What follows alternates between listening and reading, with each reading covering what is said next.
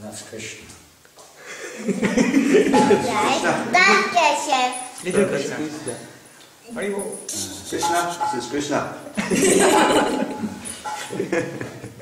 You sure it's not? Who was that guy that put on the extra arms? Oh, Kandraka. That's what it is. Not Kandraka. no. Been pretty tight. Kandraka had 4 arms, not 2. Yeah, it's not that good.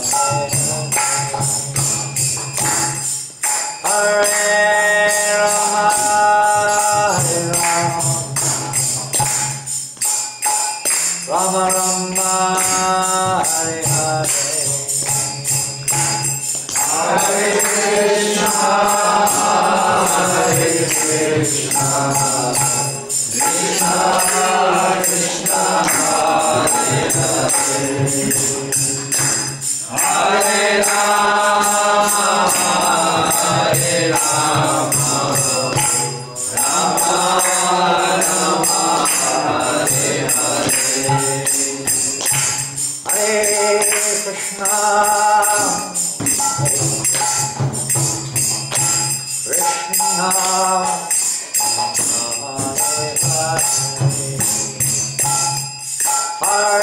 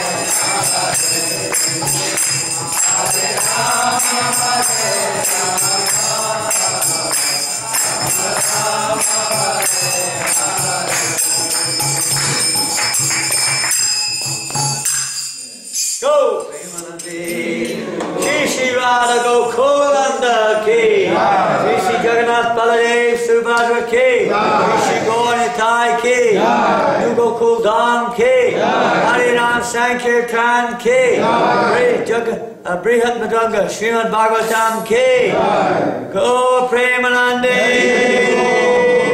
All glories to the assembled devotees. All glories to Shri Guru and Gauranga. All glories to Srila Prabhupada. Om Vishnu Vidaya, Krishna Vistaya Bhutale. Srimate Bhaktivedanta Swami Namane. Namaste Saraswate Devi Gauravani Vacharine. Nirvasesha Sunyavadi Paschachate Shatarine. Hare Krishna. How are you? Good. You're staying here? No, I'm staying in Cessnock. Cessnock. I come here. Oh, wonderful. What's your name? Mahesh, Bhakta Mahesh. That's right, Mahesh Prabhu. Yes, nice to see you again. Thanks. Hare Krishna. Good. Where's Wayne? Is Wayne here? There he is. Krishna Maharaj. Hare Bal. How are you feeling? Feeling better? Wicked. Wicked, eh? My goodness, he's honest at least. I was hoping to get some jobs done, go home and get on daily, but I'm coming back to You wicked man. wicked man. A wicked man. Who else is here? Who else has arrived? Hare Krishna. Are we reading Bhagavatam today? Yeah, Number? from the 22nd chapter.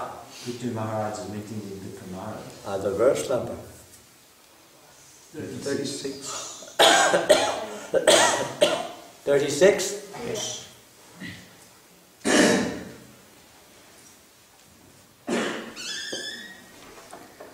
Okay. Om Namo Bhagavate Vasudevaya. Om Namo Bhagavate Vasudevaya. Namo Bhagavate Vasudevaya.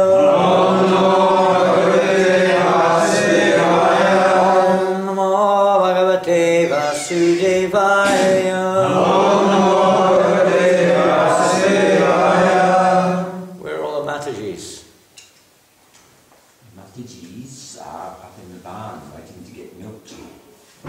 Milk sweets. Our Mataji's all have 4 legs here. Only 4-legged Matajis are allowed here. How are the Matajis? And the Mataji, where are your other 2 legs? Get 2 more legs. There's no 2-legged Matajis here. Dear me. This is a monastery. Yeah. Inaptyat Somi. Vanaprastha. What to do? Is Shranga okay? Is he walking around? Is he looking for something? He doesn't know where anything is. Let's go check. He may want some water. He doesn't know where to get to. He doesn't know where the toilet is. He doesn't know anything. He went left that way.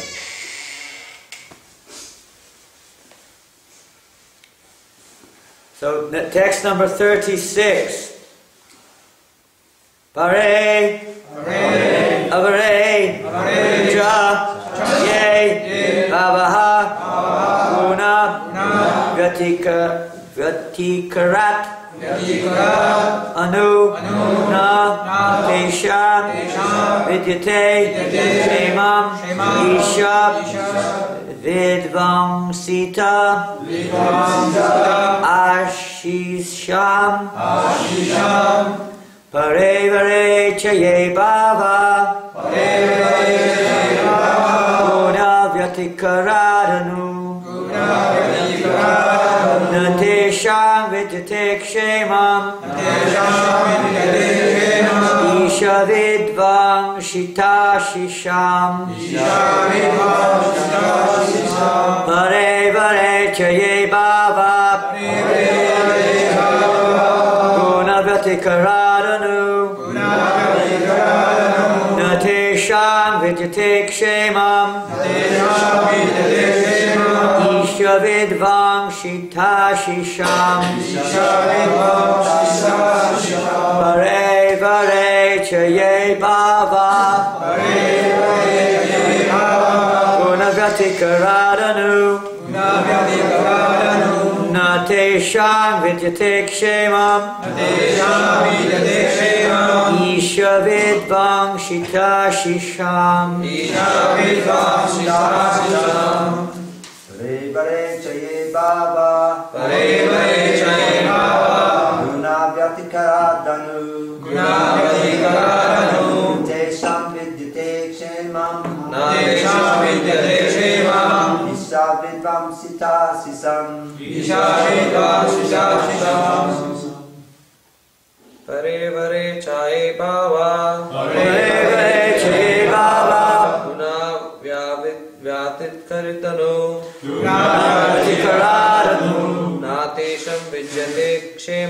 Natesham vidyate kshemam. Isha vidvam sistasam. Pare vare chaye bhava. Guna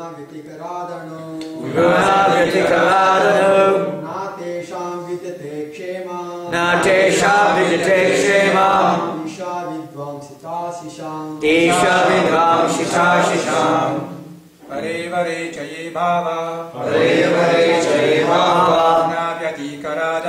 Guna vyatikaradanu. Natesham vidyate kshemam. Isha vidvam shitashisham. Mataji's. Pare pare chaye bhava. Guna vyatikaradanu. Natesham vidyate kshemam. Isha vidvam shitashisham. Any more Mataji's? What about the four-legged ones? Do they come for class? They're not trained like in. Why aren't they coming for class? They're not trained. They're not Well, qualified. who's in charge here? They should, they should all be here for class. Sannyasis are the natural gurus. Okay, you have to take us there later on. We'll preach to them. Hey? What is it? Staying here, not coming to Bhagavatam class? Hare Krishna. They're already living the Bhagavatam. The whole world is the Bhagavatam for a self-realized soul. And the cows are certainly living the Srimad Bhagavatam, especially here, because they are serving Krishna. Lucky cows, huh? One of a million. One amongst a million cows. So today's verse is from the chapter Prithu Maharaj's meeting with the Kumaras.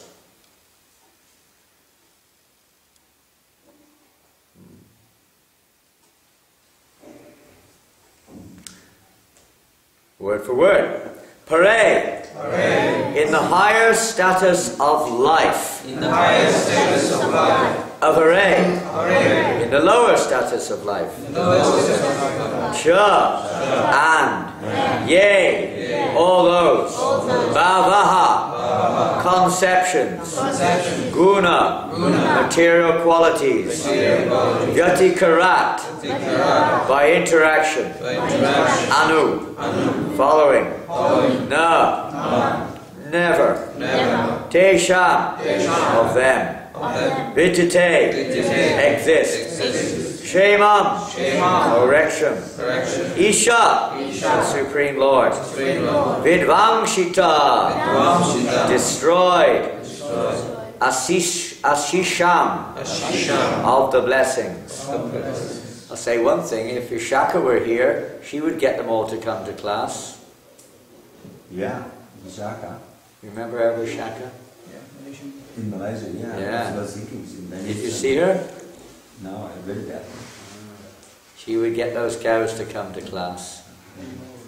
Even if they didn't want to, she'd have them at least sitting out there listening. She'd be in here listening. They might sit outside. You all know that cow we had in Malaysia. One of our cows in Malaysia used to come and sit in the class every day with the ladies during class. Change the baby comes like that. Maybe, but can't understand the language. She could understand our language, but she wasn't able to speak it. She could understand. It was clearly obvious she could understand Tamil at least. Because when you say something, she could respond to it. Not English, she didn't understand English. Amazing cow.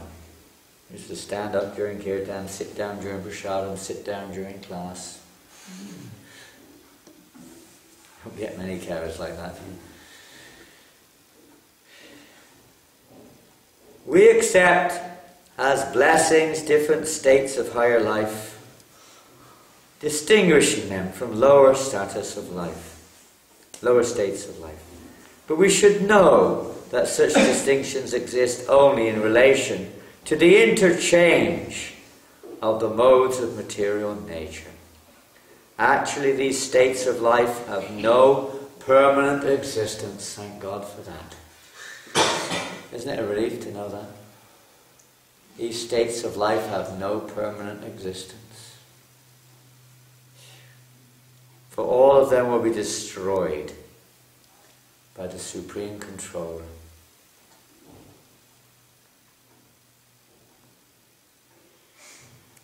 Who is speaking? Sanat Kumar. Purport.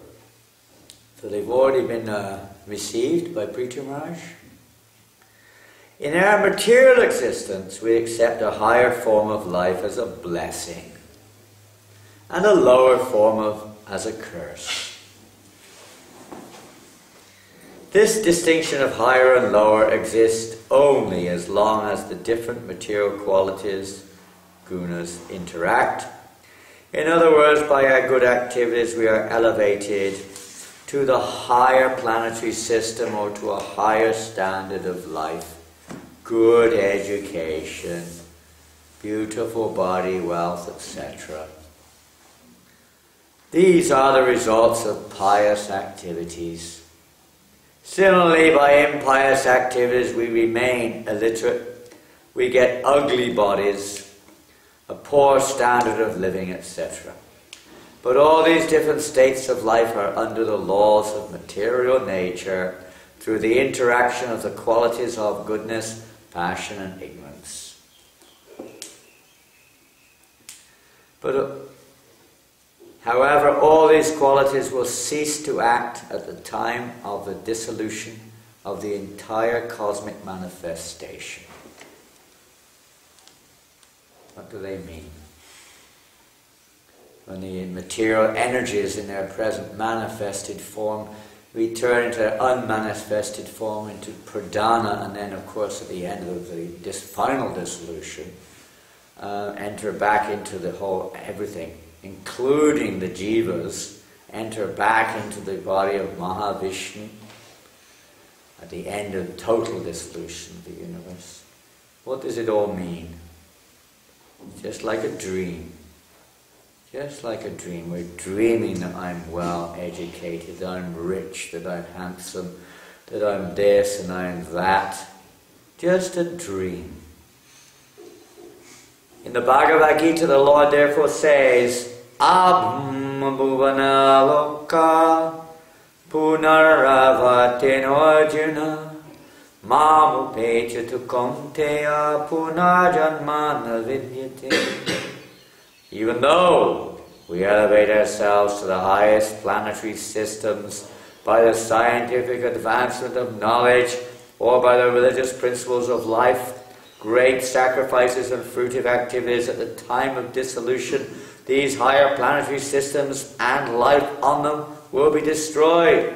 Even though we're elevated to go to New Gokula, we have to return to Sydney. Hey, what's that? Who's put that in the purport? You've rewritten the purport?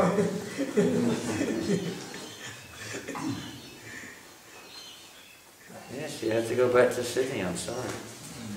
You can't stay here. You have to be very fortunate to stay here. Even if you are very fortunate, you can't stay here forever in one sense. You've got this glorious, but we're not here in that sense to stay in Sydney or Cessnock or Maitland or Newcastle, even Woy Woy or Gosford, anywhere. It's not our business. We're here to realize where we can really stay we will not be protected no matter where we go in this material world. Our bodies, either in this planet or in another planet, will be destroyed. And again, we will have to remain for millions of years in an unconscious state within the body of Mahavishnu. And again, when the creation is manifested, we have to take birth in different species of life and begin our activities again. Therefore, we should not be satisfied simply by a promotion to the higher planetary systems. We should try to get out. The purpose of our being here at New Gokul, of course, this is the spiritual world. Gokul are here. But at the same time, our minds may still be in the material world. Our consciousness is still attracted to the material world. So the point of our being here is to get out of this material consciousness. This one thing, annihilation of the universe, or temporal partial annihilation at the end of the day of Lord Brahma, when everything retracts into Garbhodakshai Vishnu. But the real pralaya, the real, let's say, bringing to an end the devastation is not even that, because you have to come back again. It's just like the sun sets at night. Is that the end of creation? Is that the end of your life? Is it the end of the sun? It's all over? No. You go to sleep at night, 12 hours, whatever you sleep, I don't know. How many hours do you sleep? 8, 9. 8 or 9, not bad, eh? 8 or 9. Some devotees were very expert at sleeping long, long hours. But even if you sleep, the morning comes again. Starts again, right? And you have to start off where you left off the night before, more or less, isn't it? You might take a little while waking up, shaking up. Where am I? Where am I? What's going on? Oh no. But basically you carry on where you left off the night before. You know, maybe different things at different time of the day, but basically you just carry on. You don't wake up a new person the next day, do you? You know, have a swap with your next door neighbour. Let's swap tomorrow, shall we? You can be me and I can be you. After when we wake up you wake up, well, sometimes a person has some problems, some imbalance of his psychophysical condition and can't remember who they are, and it seems to be like they're a different guy. But generally speaking, you wake up sort of more or less the same person the next day, isn't it? So like that, when the devastation comes, partial devastation, the living entities go in and during the night of Lord Brahma and have a nice sleep. If you like sleeping, you just hang around at the end of Lord Brahma's day. You can sleep for 4,300 million years. Is that long enough?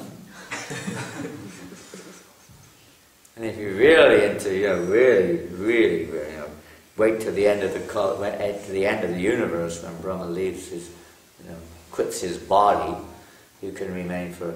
You can't say how long. Prabhupada just uses the term millions of years, but it's countless how long you can stay in an unconscious state in the form of Mahavishnu, before again he breathes out.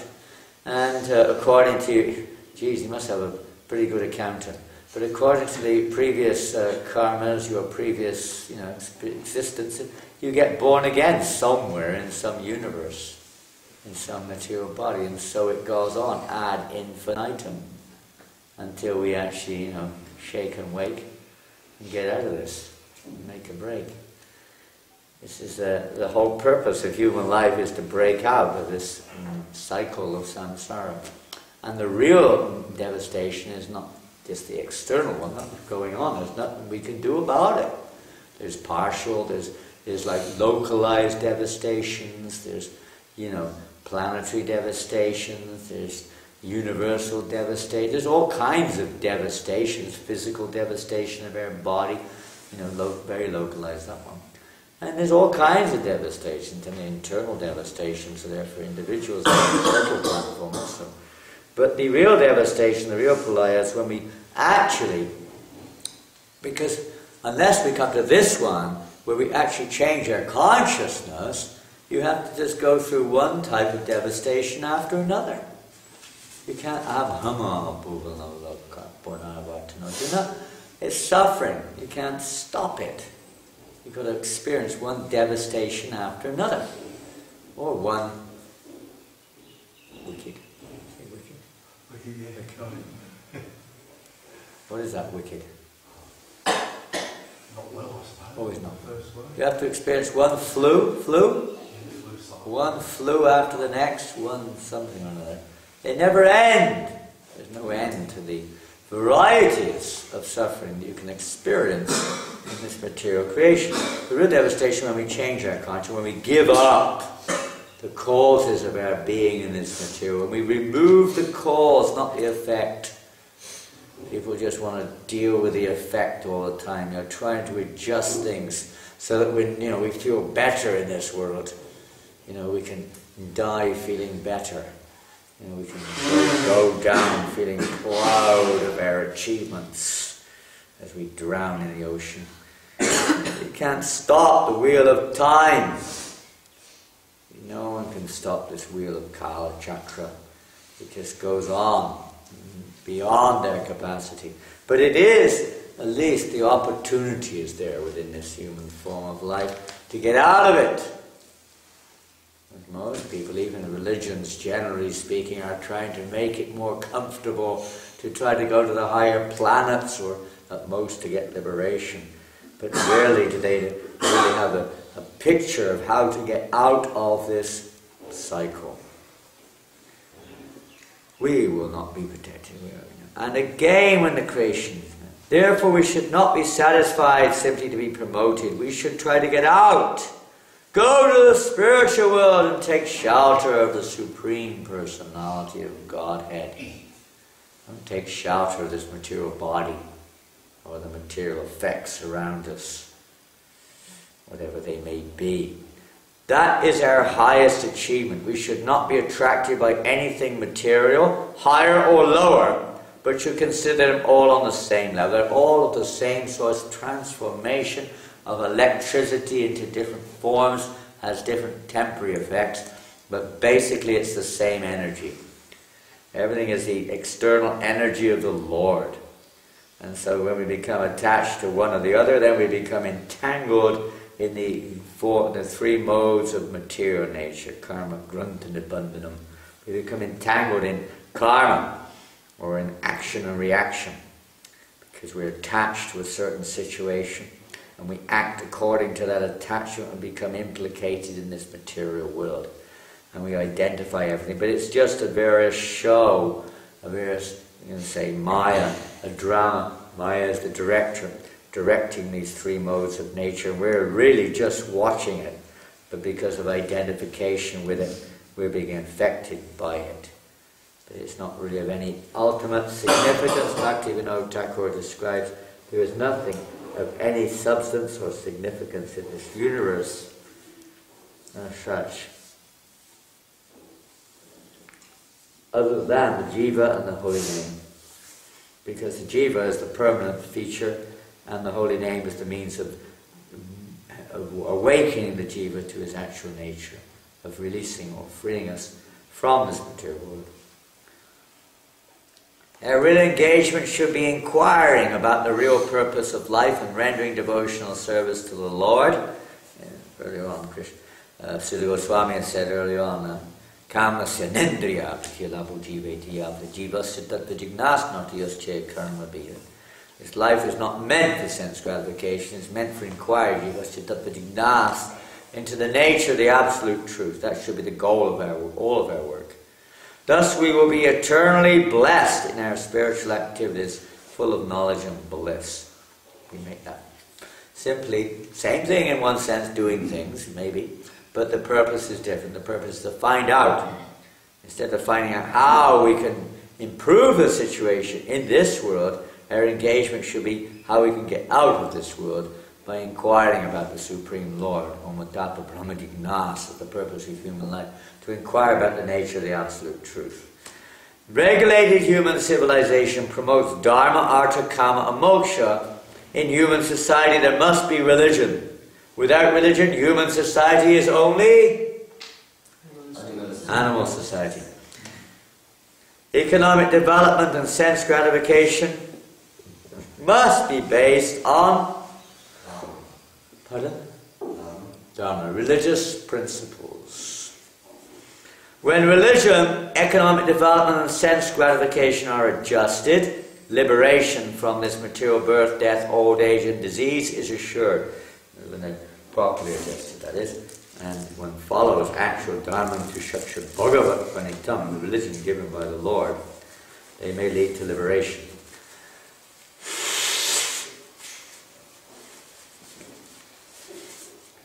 In the present age of Kali, however, there is no question of religion and liberation.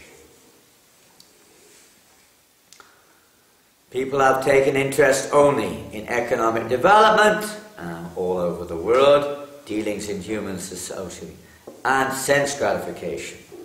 Therefore, despite sufficient economic development all over the world, dealings in human society have become almost animalistic. Earlier on, generally, religion is a means to try to fulfill our material objectives, in most cases. And liberation for people is almost unknown from the material world.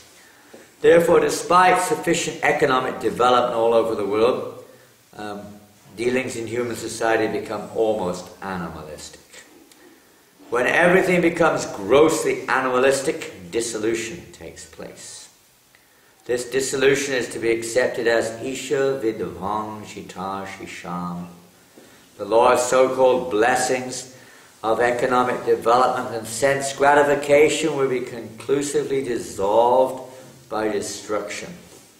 And again, different types of destruction. It's not like in this age of Kali that everything is completely destroyed at the end of this age. No, it's not. But there's a tremendous amount of destruction or annihilation on the behalf of, or by Kalki, Lord Kalki. But the world remains, and some people remain, and in general, let's say, facilities of the world remain to start, but there's a tremendous destruction in the case. At the end of this Kali Yuga, the Lord will appear as Kalki, and his only business will be to kill human beings on the surface of the globe. After that killing, another golden age will begin. We should therefore know that our material activities are just like childish play. Children may play on the beach, and the father will sit and watch this childish play, the construction of buildings with sand, the constructions of walls, and so many things. But finally the father will ask the children to come home. Then everything is destroyed. Persons who are too much addicted to the childish activities of economic development and sense gratification are sometimes especially favored by the Lord when he destroys their construction of these things. They think that that's, the curse of the Lord. Just like in Christchurch. I don't know if any of you were around at that time in Christchurch. Many of you were not in Christchurch then. You're not in Perth anymore? You're still in Perth. So, I was there a few weeks after the earthquake a few years ago, and we attended the memorial ceremony, what it was called, on the Common, on Hagley Common, and there were hundreds of thousands of people there. The Prime Minister was there, and I think the guy from Australia came over, and Prince somebody, William or somebody was there. All the big shots were there, and what do they call it, Archbishop, or what do they call it, the Cathedral Church, the head of the Catholic Church, the head of the Protestant, they were all there, giving their speeches on the stage to the assembled crowd. We were obligated to go, as part of the community. And we didn't have a chance to speak. It was also these big knobs from all over the place. And then some big Maori talking. What on earth he was talking. Even the newspaper said it was the worst speech they'd ever heard him give. He said that in the newspaper. Talking about the trees and the river Gokul or something. And then the head of the Christian church said, "This is not the work of God." What was going on? This glorious city of Christchurch, we will rebuild this city again in the glory of God. This is the work of he was going basically saying the devil's work. No idea. No idea. And the American, we build Christchurch bigger and better than it ever was before. And everyone roars, More bottle shops. Huh? More liquor shops. More and more what? Liquor shops. Liquor shops, yeah, more and more liquor shops. The first thing they put the money into was the rugby stadium. They didn't care about 20,000 people's houses being destroyed. They put a couple of billion into the rugby stadium to try to get that back in action again. See what their brains are at. Anyway, you don't understand, this is a sign from God. I was going to Sankirtana maybe a week or two after that earthquake, maybe 3 weeks after. We were in Sankirtana in a town just outside of Christchurch, just doing books. I went in this shop and I asked this lady, because that wasn't quite so affected by the earthquake. And I asked her how she felt. What do you think about this, the earthquake? How's it affecting? She said, they deserved it, she said. They deserved it! Well, you said that all the damn things that are going on around here, they deserved it, she said. She's a little pious lady. A bit New Agey, I suppose. Yeah, it's not just we deserve things. Krishna's trying to teach us a lesson. It's a bit cruel to say you deserved it, especially on the spot. They can't handle that, But a lesson. Come on, try to learn a lesson. Krishna's telling you don't belong here. You're too comfortable, boy. Sitting in that chair at the back of the temple room there. Too comfortable. You're too comfortable back there. Krishna's a lesson.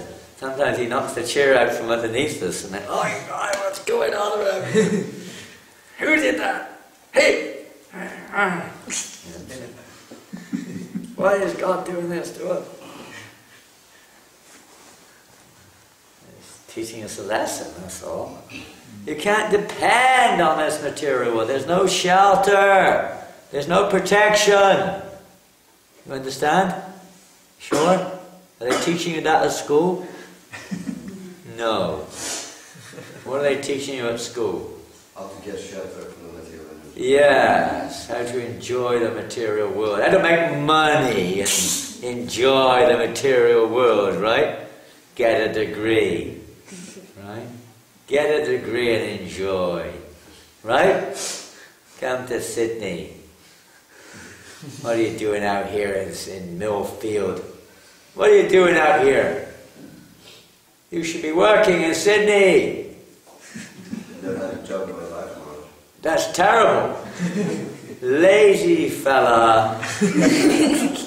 Didn't you see all the intelligent people who they're all driving into Sydney to the few intelligent people who live out here. Lazy people out here sitting down here doing nothing.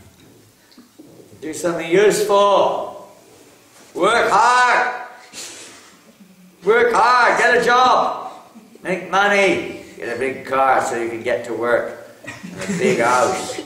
And pay a big mortgage and work harder to pay your mortgage. And then when they sack you, you have your house taken away from you because you can't pay the mortgage. Right? That happens. Enjoy! Eat nice processed food. Take some nice drugs. Drink some nice liquor. Smoke some nice cigarettes. Pay some nice speeding fines. What other wonderful things can you do in this world?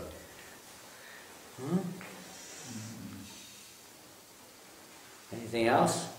You can play footy. Is that what they call it? They call it footy? Rugby. Huh? Rugby. You can surf. You can surf. You can enjoy your surf. Have you been surfing? He hasn't worked, he hasn't surfed. What has he done? He's wasted 50% of his life. Gambling at the races. Huh? Gambling at the races. Races? Gambling. Gambling at the races. Gaming? Gambling. Gambling! No, you can gamble! Yeah, you can gamble your debts. That's what people do. They borrow money to gamble. Isn't it? And then they get further in debt. And many wonderful things you can do. That's just a few. I mean, it's just imagine what you're missing. There's so many things, especially in Australia, like a heavenly planet. Probably because perhaps you've been to the beach. Nice beaches, right? So many nice beaches, isn't it, Kalia? Oh, we have a pool down the back, March. You have a pool? What, for the gambling pool, or what is that? We have a nice dam, swimming. You have a dam? So we'll go swimming later on. Want to go swimming? Can try. Huh? Can try.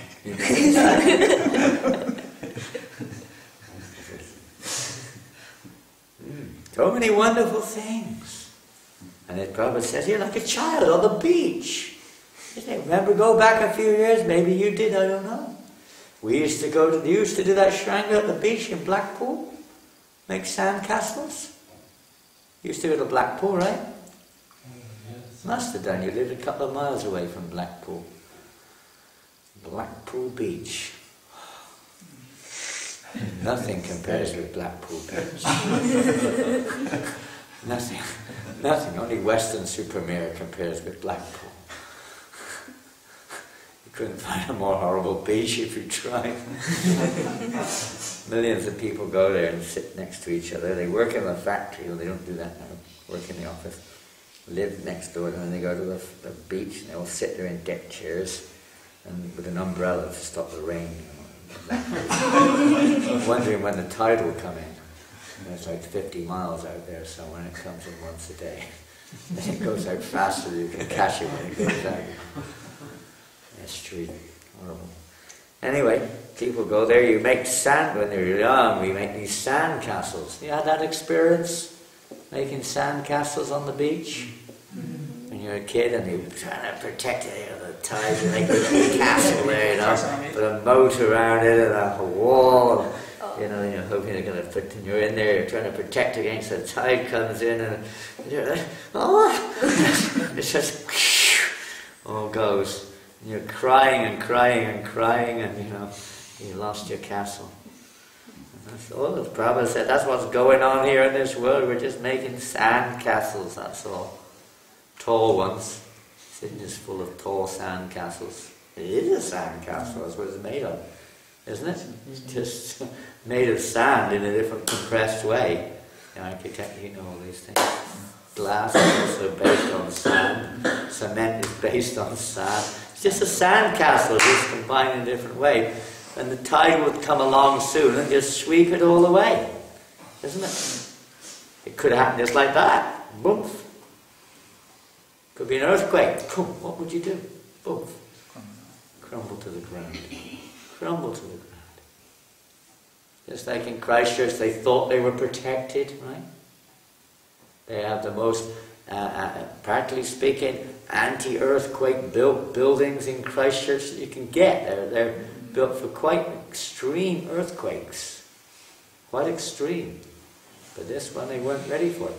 Earthquakes normally go, they go like this. And the epicenter, boom, boom, boom, boom, boom, boom. This one went, boom, boom, boom, boom, boom, boom. It went up. It's the first time such a powerful earthquake in history, their records, anyway, went up like that. It wasn't very powerful, but because it went up, the buildings weren't built to withstand 2.5 times the speed of gravity force going up. It was 2.5 times the speed of gravity, the up force. They weren't protected. They were only built for about 50% up or something. They don't get that. So you don't know. You think, oh, we're protected, we're safe. But don't worry. There's Krishna, or Krishna's energies, his representatives, they find a way around it. You can't. You can't escape. We mentioned that yesterday, didn't we? About the man who thought he could evade death. He was, what was he? An expert what? Sculpture. Sculptor. Very good. And what did he do? He sculpted many similar forms of himself. Exactly. Isn't he attentive? Fantastic. I don't know if anyone else would have got that. Well done, Keisha. He was expert sculptor, so he made dozens of identical forms to himself. And because he was just about to die, he knew death was coming. So he thought, now, I might avoid getting captured by the Yamadutas. They might grab the wrong one.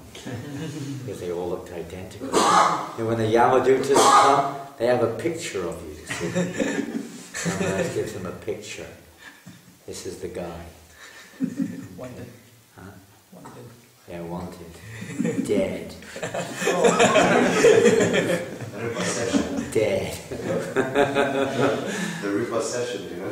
Repossession. They come to repossess.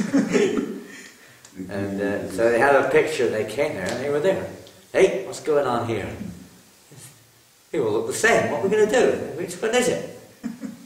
Which one are we supposed to take? They only had license to take one. They couldn't take them all. So they said, which one is it? So one of them was very clever. He said, well, whoever made these sculptors, these models or whatever they are, was a lousy sculptor. Terrible. And immediately, of course, the actual person said, what do you mean I'm a lousy sculptor? And away he went. Got him. You can't trick death. You can't trick it. You can't get away from it, no matter who we are. Rich, poor, educated, heavenly planets, hellish, wherever we are, even Brahma cannot avoid it. It is said by the Lord, yes, Yahum Vinami Harishe Taddanam Shanai.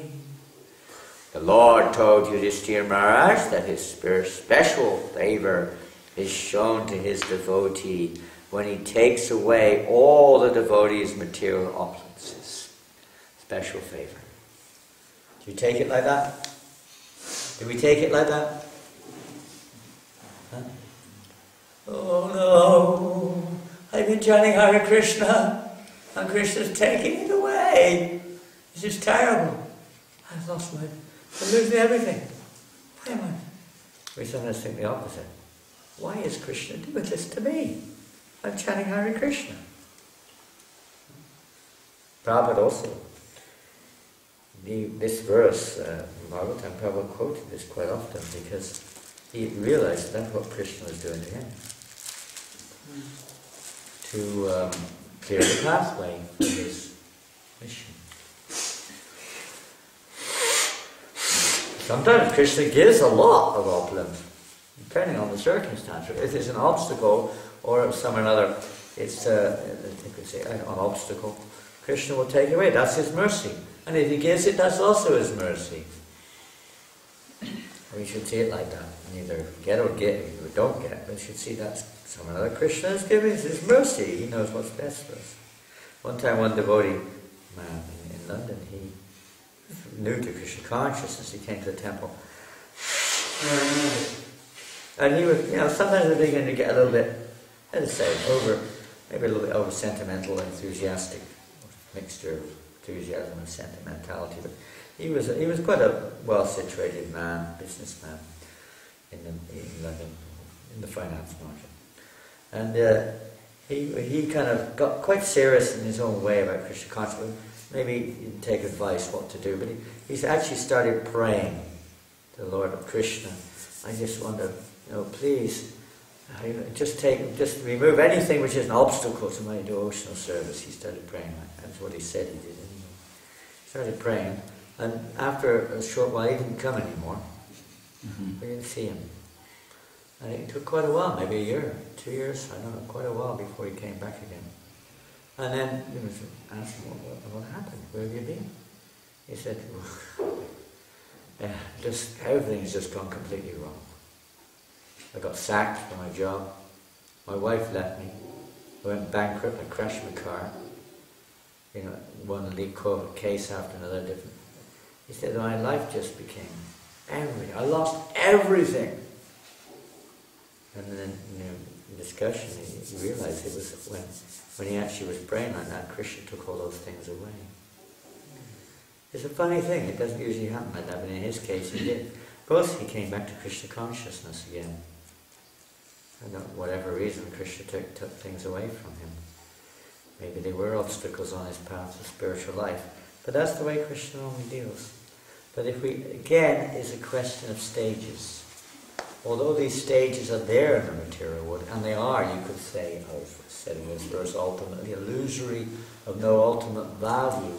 For one who is within the stages, we have to know what it's like if we're sick. In one sense, the soul's not sick, but the body is sick. And you don't just give the same medicine to everybody. People are at different types of sickness and at different stages within the sickness. One has to know the appropriate dosage, the appropriate nature of the medicine at that particular stage. Similarly, even in our own devotional services, there are certain things which are more appropriate at certain stages. We don't try to imitate someone at a more advanced stage. Otherwise we may trip, we may fall. Everything else is, we have to know what is relevant for our advancement at a particular stage. Devotional service, although it may not be. It could be said from the spiritual point of view, so to speak. Just surrender to Krishna. Give up everything and just surrender to me, Krishna says. But that's the goal. And the path of surrender may be just offering the fruits of one's work to Krishna, or just doing some work for Krishna. Krishna gives the stages also. But that's the ultimate goal of following the path of surrender. We can't start. Sometimes we start off thinking, I can completely surrender. And maybe you're already ready for it, but not everyone is. We still have a lot of attachments. And they have to be, our heart has to be purified. You have to be purified. It's not enough just to give up the material world and remain attached to the material world itself. Kamendriyani samyamya, your esteem and assessment, indriyatu mudatma, vidyachara suchite, Krishna says that one who does that, who tries to give up the material world, but his heart remains attached, or consciousness is attached to the material world, although we've given up externally, is simply a pretender and a fool. We have to go through the right path in order to purify our consciousness. Otherwise it's just a matter of time we fall right, and sometimes deeply right back into material life. So the process of purification is a stage, generally it's gradual, to gradually move towards that of complete surrender. Not some artificial imposition, but a natural. Because why? Because we're actually getting some knowledge, understanding who we are. Who are we? We're waking up. When you wake up, naturally things become clear. Things start to become clear. And Krishna is actually, you start to become attracted towards Krishna. And then naturally one's attraction for this material world reduces. Having to make an artificial effort to avoid one is so busy or engaged in Krishna's service that one doesn't have to worry so much about that. We just finished the purport. The Lord told Yudhisthira Maharaj that his special favour is shown to his devotee when he takes away all the devotee's material opulences. Generally, therefore, it is experienced that Vaishnavas are not very opulent in the material sense. Take it away or give it. So the recommended path of bhakti is that we offer everything to Krishna. Then it's, in that sense, is not ours. If one is that little mature, we can understand that everything I'm so-called have, it belongs to Krishna. One simply uses it in Krishna's service. So in one sense, it's already taken away. And if we don't have that recognition, or that not behaving in that way, Then, if Krishna is very kind, then he may take it away from us to try to wake up. When a Vaishnava, a pure devotee, tries to be materially opulent and at the same time desires to serve the Lord, his devotional service is checked. That's it. And if one's already materially opulent, that's a little different. If we try to become materially opulent, in other words, that's our endeavour to attain material opulence. So that can be an obstacle on one's spiritual plan. The Lord, in order to show him a special favour, destroys his so-called economic development and material opulence. Many times the Buddha said, Prabhu, I'm going to do business. I'm not a businessman as such, but I'm going to do some business to try to make a lot of money for Krishna. It sounds good. But oftentimes, in most cases, it doesn't work. They end up not only not making money, but they often slack on their spiritual lives, working like an ass, because it's not our nature. It's not our position to imitate somebody else's natural activity. And like that. There's a nice story of one tailor. His name was Somalika. And he was a very, very good tailor. Extremely good tailor. And but nobody was buying his cloth. So Somalika was saying, is the people in this mill field, they don't appreciate my cloth. These people in Millfield, they have no good taste. I will go somewhere else to sell my cloth. His wife said, no need. We have enough to live. Even if we're not very opulent, we're very poor, but we have enough to live. Not dying. He's a devotee. And he said, no. If I go to Newcastle, I will make a fortune. And I said, no need. And he insisted. He went off to Newcastle. He worked hard in Newcastle. Yeah, 3 packets of tissue. We were collecting tissue. We assimilated 15 packets in Sydney. This is my special way. This is how I make my money. I go to various temples and collect tissue papers and then recycle them. Even these ones, we put them in the washing machine. Anyway, so Maliki went off to Newcastle to make his fortune. And sure enough, after maybe 6 months in Newcastle, he made a fortune. And he came back to Millfield to show off his fortune. But before he reached Millfield, when he reached Elongong, what's that place called down the road? Little village. Anyway, let's go back one step further. He reached Cessnock. And when he got to Cessnock, he took a little rest. He was tired. So he took a little rest, and he had a dream. Action! Why have you given Somalika so much wealth when he didn't deserve it? Providence, he worked so hard, I had to reward him. But now it is up to you what happens to that wealth. And he said they were ugly, horrible looking creatures who came in his dream. They were nasty fools. Somalika woke up and thought, my God, what was all that about? What was that all about?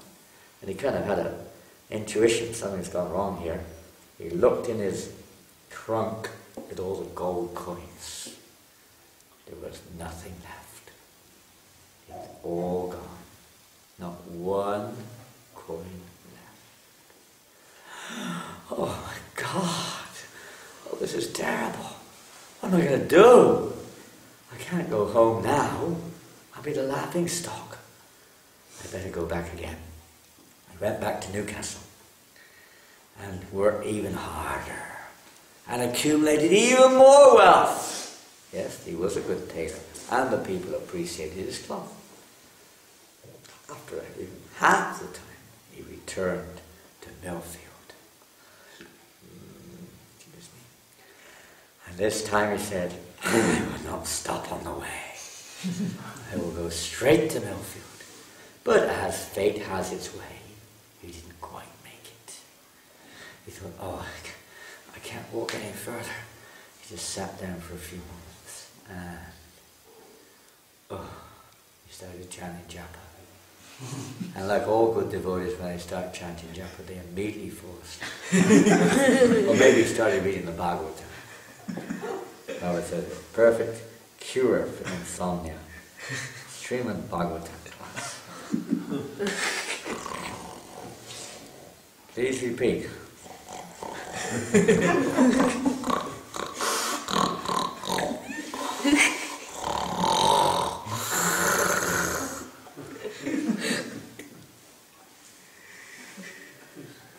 Sometimes you hear devotees snoring. Sometimes you hear a bang as their head hits the ground. One devotee in Melbourne used to stand up, and he went to sleep standing up, and he fell down on the devotees. In London, one devotee who's now a guru sannyasi in ISKCON fell on top of the devotee giving class. He was stood behind, because the asana was a little bit out, asana was out, and he was stood behind. I could see he was like wobbling like this, and eventually went bang, and he landed on top of the devotee giving the class. I won't mention his name, he's now a guru and sannyasi in ISKCON.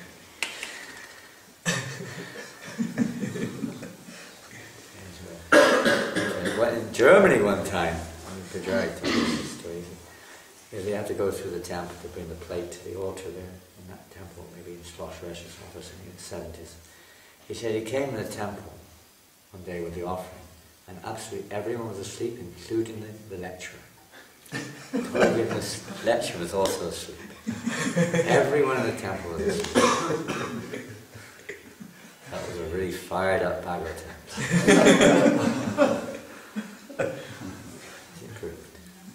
It's improved now because devotees sleep as long as they want nowadays. You couldn't do that in those days. You know, if you didn't get to sleep on time, there's no question of taking rest in the day. There's no way. If you didn't get any sleep at night, that was it. You didn't get any sleep in the day either. Simple as that. But devotees were tired. They were tired. They worked very hard. And they slept very less. And they used to eat a lot as well. It's a good combination. Hard work, a lot of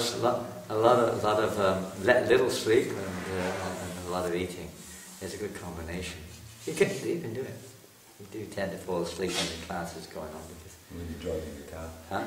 And when you're driving the car. And when you're driving a car, yeah. Well, that Prabhupada was really upset when the devotees would fall asleep during the car.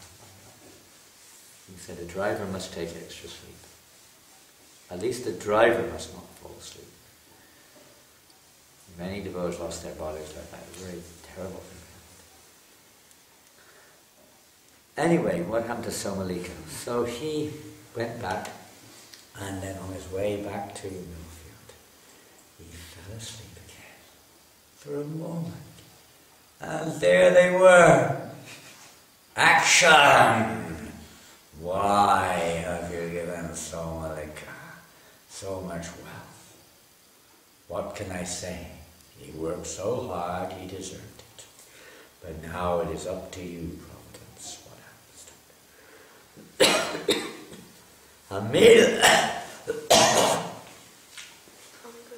Immediately, Somalika snapped out of his... Oh, yeah. Immediately snapped out of his sleep. Of course, he immediately assumed, oh no! Oh, don't tell me it's happened again! No, please, no! He looked in his trunk. Nothing there. Not even 1 cent. Nothing.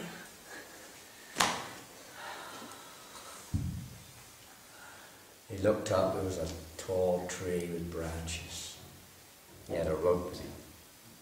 He climbed up the tree, put the rope, tied the rope to the branch, put the noose around his head.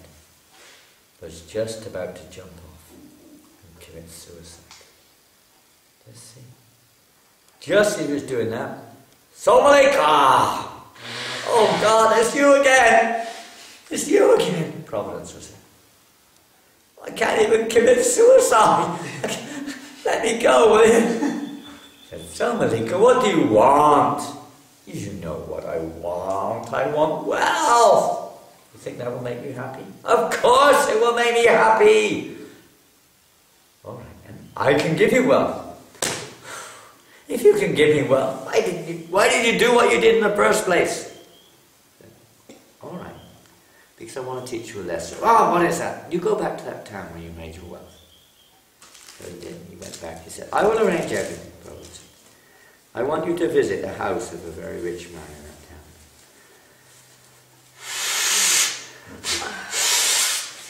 So he went to the house of a very rich man. And he saw this very rich man was very unhappy.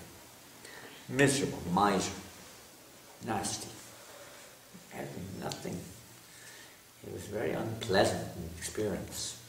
Then he said, you go to the house of a very poor man. He went to the poor man's house. And the poor man received him like God. He practically gave his house to him, a small house, but he gave everything to him and treated him with such love. He felt so happy in that house. Then he had a realization that wealth is not really a guarantee of happiness in any way. Piety means to be steady in one performance of one's particular duty. So he returned to his home and lived very simply, but happily therein, putting Krishna in the center. The goal of life is not to become wealthy. The goal of life is not to enjoy sense gratification. It's to actually live in this world with the gifts of God, offer those gifts to the Supreme Lord, and live simply in this world. Not to say that's going to make you happy depending on your karma, but if we live like that, at least we won't be agitated by the never-ending driving desires which come into our mind. They never end. It's a never-ending flow. So to try to be satisfied with the gifts of God, and if Krishna gives us more, fine. Let's use them in Krishna's service. By offering our fruits of our work to Krishna, our consciousness to Krishna, everything, eventually, of course, belongs to Krishna. We try to offer it to him. He's stuck in my throat and nasals. Thus the devotee, being frustrated in his repeated attempts at economic development, ultimately takes solid shelter under the lotus feet of the Lord. We realize Krishna very kindly making it obvious we have no, even with our minds, what to speak of externally, the mind, we take shelter of so many different methods and so many different thoughts and so on, even to control our mind while chanting. This technique, that technique, so many, they may be useful, but ultimately it's only when we surrender to Krishna, by his mercy, when we actually appeal. We cannot, as Bhaktisiddhanta, Bhaktivinoda Thakur said, it's impossible for the jiva to single-handedly control the illusion of inattention. It's impossible. It's only possible by the mercy of the Lord. Therefore one should pray fervently for the Lord's mercy. When we actually, cry for Krishna. But that's what it means. Like a child crying for its mother. It's not some sentimental tears. It means when our heart is like that we're desperately calling out for Krishna. Help. We cannot save ourselves. Only when we have that protection. We have to ask for that shelter. We have to ask for that protection. Even internally. Otherwise it's just a long battle. The mind never stops. Maya has unlimited, gives unlimited channels. Like on the television now, you have unlimited channels. People watch things from all over the world. Previously there was only one channel. When we were kids there were two. One to be BBC, then ITV came in. That was it. Two channels. One had adverts and one didn't. now there's millions of so many things you can, so bewildering, very bewildering. But whatever it is, we have to try to focus on as much as we can on praying for the mercy of the Lord, His protection. In the course, the kind of action may also be accepted as Isha Vidvang Shita Shisham, whereby the Lord destroys one's material opulences but enriches one in spiritual understanding. That's the real wealth. The wealth is not material, the wealth is spiritual. In the course of our preaching work, we sometimes see that materialistic persons come to us and offer their obeisances to take blessings, which means they want more and more material opulences. Like this week, Lord, Swamiji, please give me your blessings. My 110-year-old mother is sick. Please give blessings. Oh, I lost my job. Please give your blessings. We have exams coming. My wife is pregnant. Please give blessings. Yes, in one sense it's there. It's not the real blessings, as you know. When Papa was on a train in India one time, some Indian gentleman came into his compartment. They said, Swamiji, please give us your blessings. Papa said, yes, all right, I bless you. And there were two sannyasis, disciples of Prabhupada, sat down in the compartment and said, I bless you that you become like that. No, Swamiji, please, no, don't give that blessing, not that blessing. Prabhupada said, my blessings are here. This is my blessings, my books are my blessings. You know, the blessing is how to get out of this place, not to make this damned place, a nice place. The real blessing is how it may appear a little bit, this and that, but the ultimate blessing is how to get out of this material world. That's all. In the course of our preaching, we blessings. Some people think that's all that the Swamis or the sadhus are for, is to bless, isn't it? Touch their feet and give me blessings. Please let me touch your feet and please give me your blessings. Dump their karma on you all the time. If such material opulences are checked, such persons are no longer interested in offering obeisances to the devotees. That happens. Even one devotee, Pranagopal, actually yesterday. You know Pranagopal? He was telling me he was watching in Vrindavan. He was a little kind of like amazed by it. So many people. You don't even know it when you're in a holy place or in India or anything. Especially there. See, suddenly devotees and people were coming up when I was talking to somebody from behind, offering obeisances, or from this side. And if I didn't recognize their act of offering obeisances, he noticed that almost all of them went away looking disturbed. It wasn't like there was a motive in doing it. It wasn't pure. The motive was to get recognition or some words of some kind, People have this kind of funny ideas like this. And then many of them were devotees, maybe beginning devotees. You can see it was a bit artificial. They offer obeisances to saintly persons. Such materialistic persons are always concerned about their economic development. And they offer obeisances to the saintly persons, or they pray to God, the Supreme Lord, to give something, they give something in charity, yes, the preaching work, with a view that they will be rewarded with further economic development. They may even give some, but they're thinking, now I'll get my returns.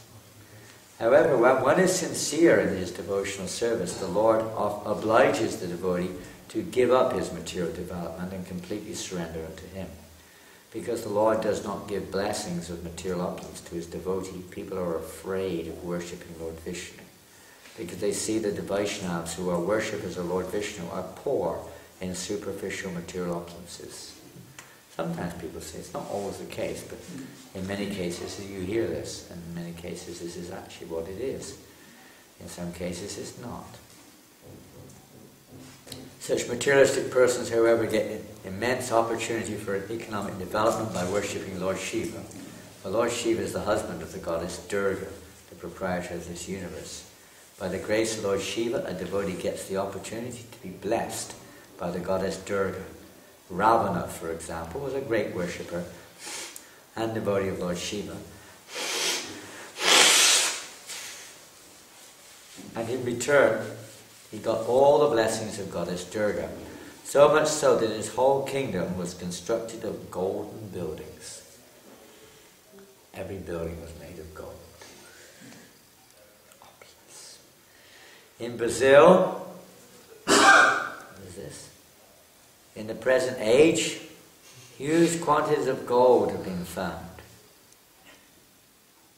And from historical references in the Puranas, we can guess safely that this was Ravana's kingdom. This kingdom was, however, destroyed by Lord Ramchandra. Interesting. By studying such incidents, we can understand the full meaning of Isha Vidvam Shita Shisham. The Lord does not bestow material blessings upon the devotees, for they may be entrapped again in this material world by continuous birth, death, old age, and disease. Due to materialistic opulences, persons like Ravana become puffed up for sense gratification. Ravana even dared to kidnap Sita, who was both the wife of Lord Ramchandra and the goddess of fortune, thinking that he would be able to enjoy the pleasure potency of the Lord. At the present moment, human civilization is too much attached to economic development and sense gratification, and is therefore nearing the path of ruination. Is it true they're too attached to economic development, sense gratification? What do you think? Some of you are working in that world. Are they so really attached? Is that the motive, economic development? Isn't it? It depends which Krishna the center. I'm talking the world around us. Yes? Isn't that the driving force behind even wars, even sometimes religions, politics? Isn't it all driven? Isn't that Kali's main weapon, so to speak, the economics?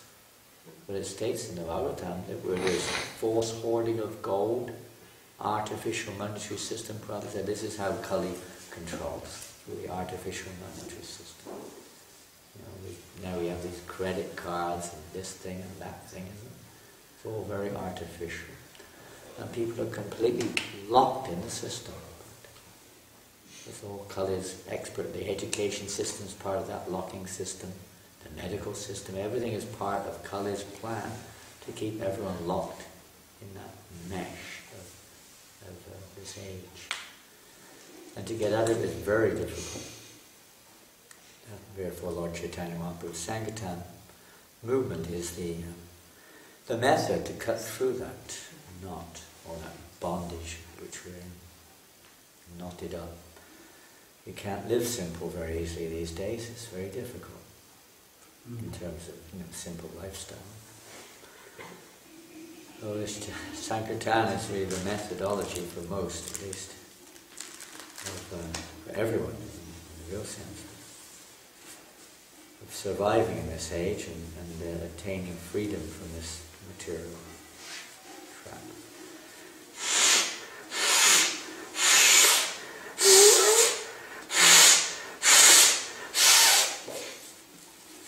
So any comment, questions or comments?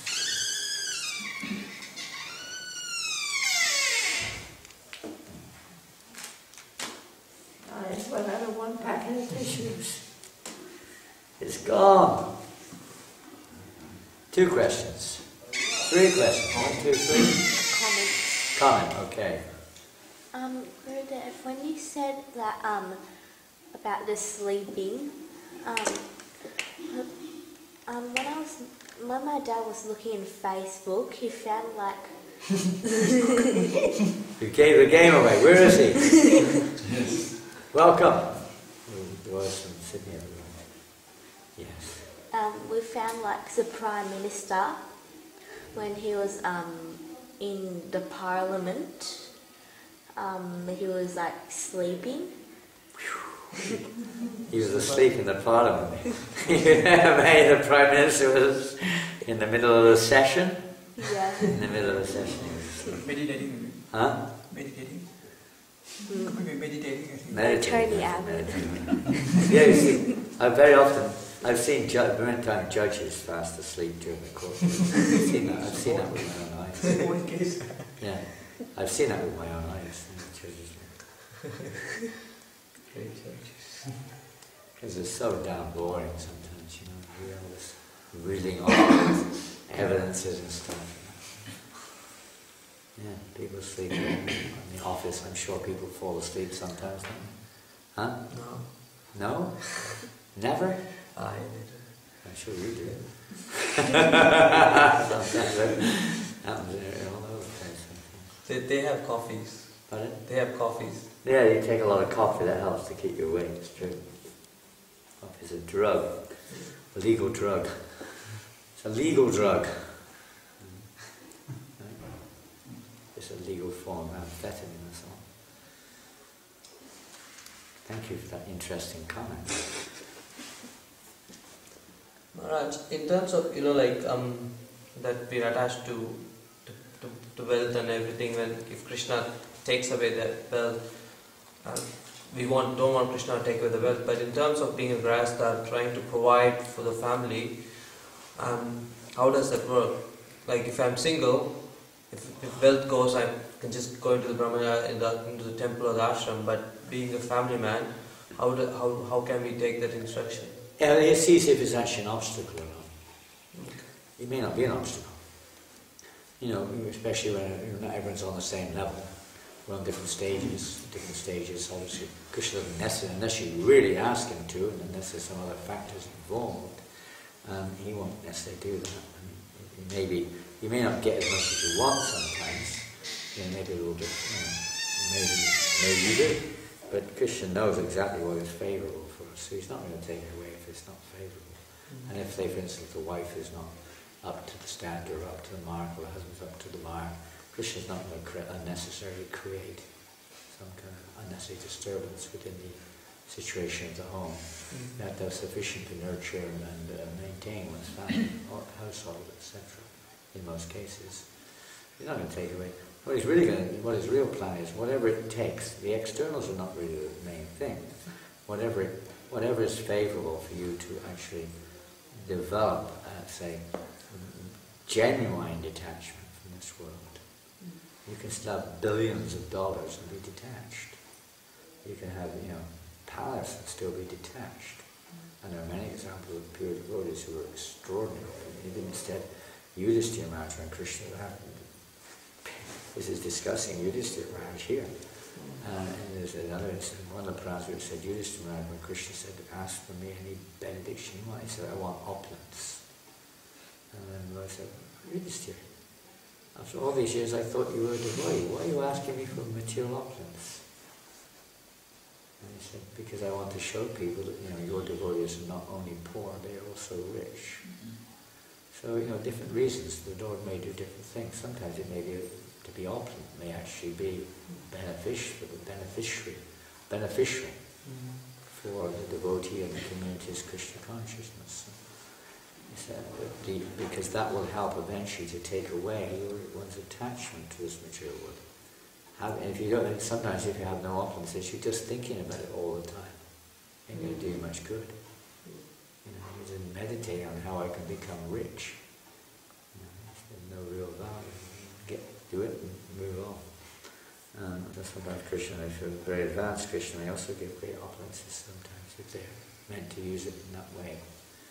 If their lesson is to teach how, simple living, or many of the Goswamis, they're living with nothing. They were very rich before they became sannyas. So Krishna teaches different lessons in different ways, Some people are very rich, and they're also Pundarikpini was extremely opulent, and he taught through him how you can be extremely opulent and also be a pure devotee. So it just depends on the situation, but he's not going to take anything away which is unfavourable or would be detrimental to you having a chance to realise or to become more dependent upon Krishna. Depending on the attitude of the devotee, really.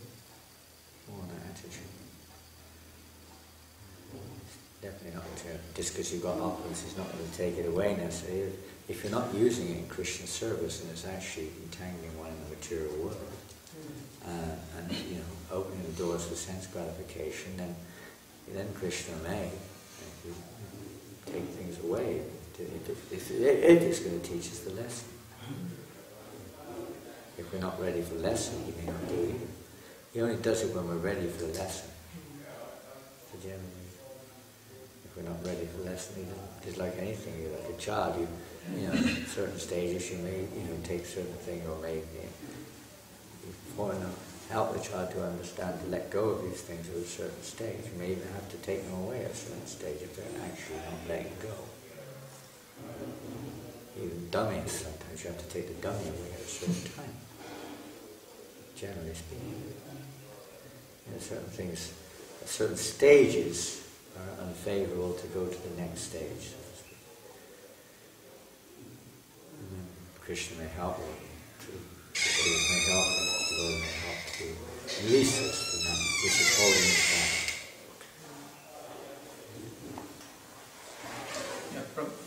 According to the last question here, we have two cases where Srila Prabhupada lost some of his spiritual items, like his wife stole his Bhagavad Gita, and in America his typewriter got stolen.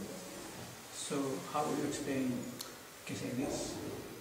Besides just analysing from a plain fact that you're in this material world and these things are part and parcel, so to speak, of material life, it always increased or opened up to something else.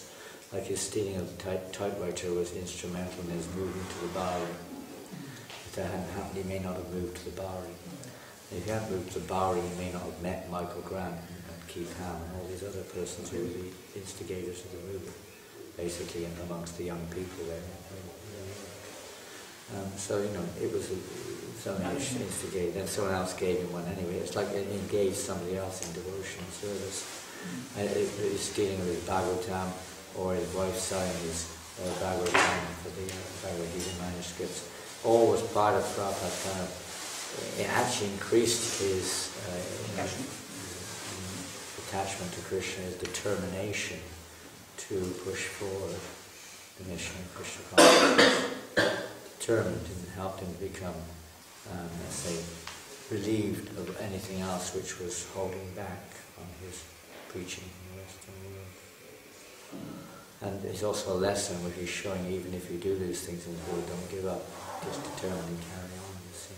In case you give up, why should I stay here? Where Prabhupada was determined, he carried on because he had the order of his spiritual master. So even if manuscripts or typewriters were stolen, he showed that you shouldn't give up, you should be determined. And not just dependent on things going the way you'd like them to go. You have to take shelter of Krishna, whatever happens.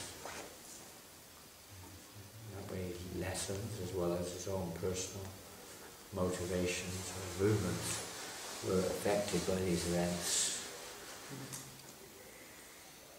Okay, we'll finish there. Hare Krishna, lunchtime. Hour or so. Hare Krishna. Guys, enjoy your day here at New Gokul.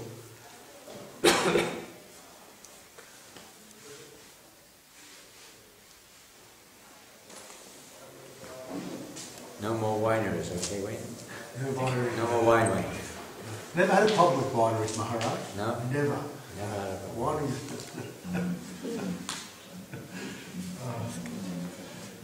We're going to do the daily worship of the day just now. Yeah. We're going to make a food offering.